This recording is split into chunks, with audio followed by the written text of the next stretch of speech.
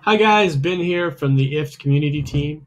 I wanted to take a really quick minute to tell you all, if you're not already aware, about IFT's new applet editing feature. Pretty straightforward. Now you have the ability to edit existing applets.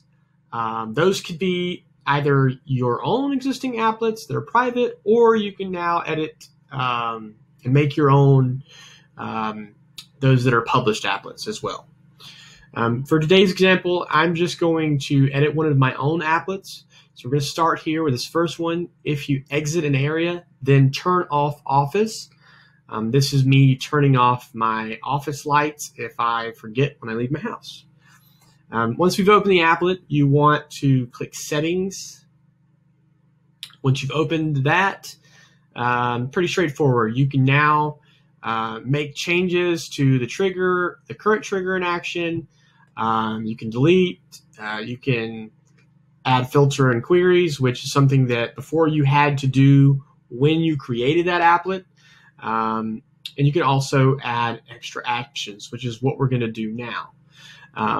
So I'm turning off my office lights. I also want to turn off a lamp that I have in case I forget. So I'm going to search for TP-Link Kasa, and I'm going to click turn off.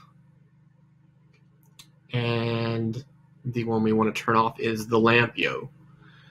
And I'm going to click create action. And then once we've got our second action, we're going to click update. And just like that, we've edited an applet. Hope you enjoyed this. Thanks for watching. Have a good day, guys.